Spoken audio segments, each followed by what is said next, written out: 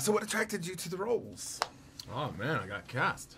That's attractive always, yeah.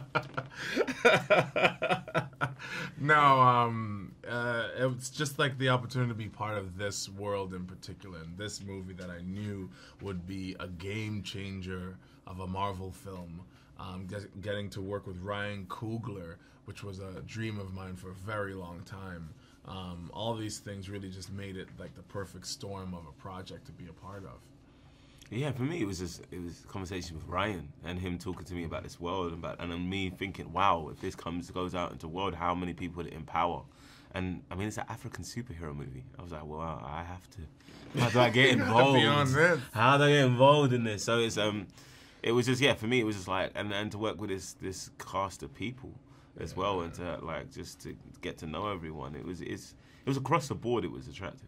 And like it would be an honor to have the opportunity to work with any of these people individually, not to be part of a cast with Forrest Whitaker, Angela Bassett, Daniel Kaluuya, Martin Freeman.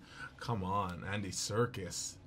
It's just magical. Daunting for sure. You mentioned working with Ryan, so tell us about the experience of working with Ryan on set. Well, you know, a thing for me that I feel Ryan has this kind of musicality about the way he works. Like he listens very intently and closely, and he kind of composes what he wants. Like he's listening. He's like, yeah, I want this. Can this happen? And he's very much like an attentive director. And even going back to your past question about, you know, drawing you to the project, I knew I wanted to be part of the project because in the audition, I would sometimes check in to see how I was doing while I'm acting. And I would notice that he's just like this. Yeah. And then he'd come to me like, that was cool.